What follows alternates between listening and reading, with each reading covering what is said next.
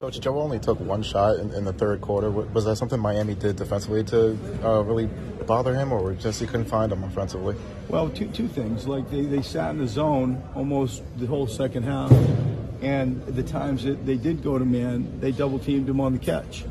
And so, in that world, it's easy to look at a stat sheet, but if you actually see the game, you can understand in about 2 seconds why that number is what it is. Like we're always hoping we get maybe activity on offensive rebounding, but that world is different for Joel for sure.